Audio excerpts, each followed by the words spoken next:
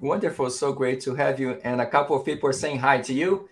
I have Hafdiz Abdulaziz from beautiful Kuala Lumpur saying hi. I have Aja Aslam from San Francisco. And I have Kai Gerlich from Germany. So we have KL, San Francisco. We have Dr. Katindi Sivi.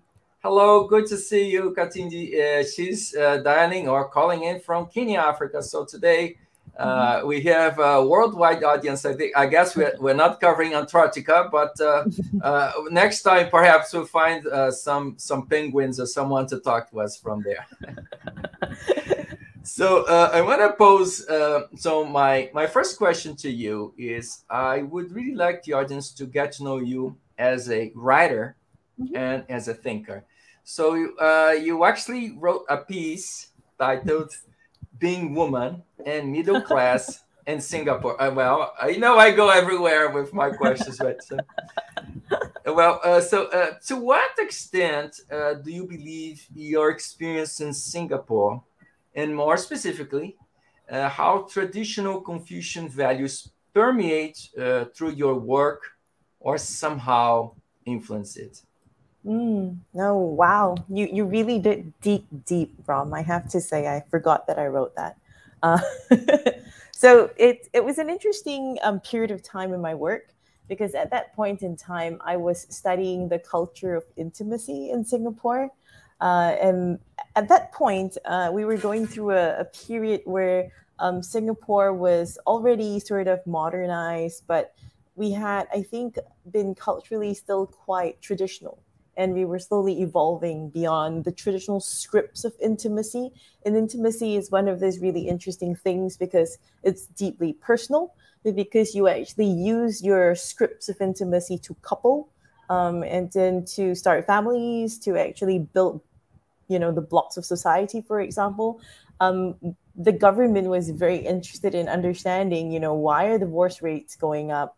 How are people coupling, because you're not doing it in the traditional way anymore. So that study was really about understanding the evolving script of intimacy and how people are actually shifting relationships beyond traditional sort of, man and a woman getting married and then starting a family. It's very interesting because that actually evolved into another piece of work where I was working with sex workers. It was a very interesting period of time in my life because I was dealing with things that are traditionally internal, kept behind closed doors, and I was able to speak to people about it. And one of the things that came up for me, I was very obsessed with studying Craigslist ads at that time. So this is, about 15, 18 years ago now that Craigslist was widely used. And I was fascinated with the personals because, people were seeking partners in the personals.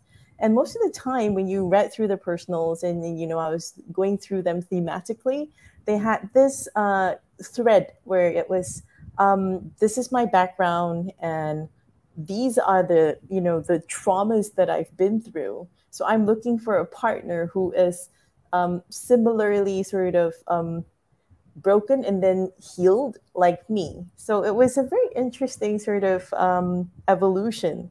And that particular study led me to realize, and a lot of the evolution in my thinking now has shifted more towards a Taoist perspective, where with Confucianism, it tends to have a deeply structural, hierarchical type of approach where you do believe that there is some kind of a leader structure that you follow. Somebody takes care of somebody else.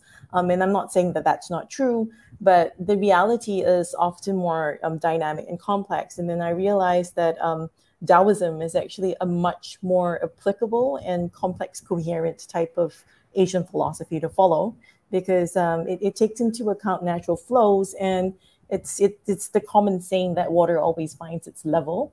So it's not that people weren't getting together, they were just getting together differently because the times had called for different means of coupling. The script had shifted.